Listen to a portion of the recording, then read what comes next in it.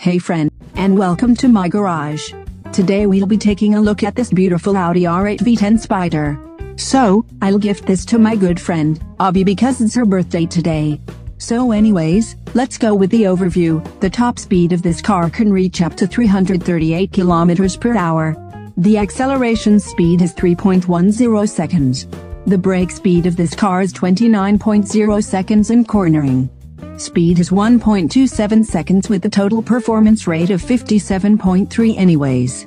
Let's go with the features of this car.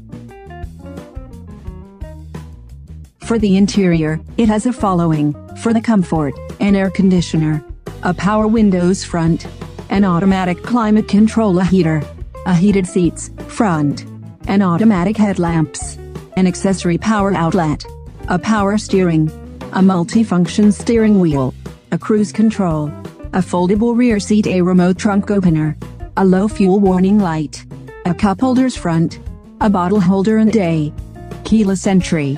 For entertainment, a touchscreen FM radio, a navigation system, a Bluetooth connectivity, a CD player, 4 set of speakers, 2 at the front and 2 in the back, and also an integrated 2-in audio.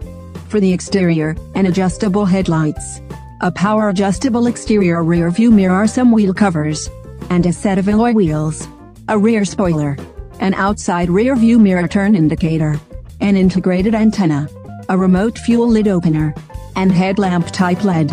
For the safety features of this car, it has a passenger airbag, a side airbag front, some child safety locks, a driver airbag, an anti-lock braking system, a brake assist, an EBD, a vehicle stability control system, some rear seat belts, a seatbelt warning, a day and night rear view mirror, a height adjustable front seat belts, a crash sensor, an engine check warning, a tire pressure monitor, capital A, front impact beams, a side impact beams, a door ajar warning, and traction control. For the security features of this car, it has a central locking, power door locks, an anti-theft device, an anti-theft alarm, and an engine immobilizer.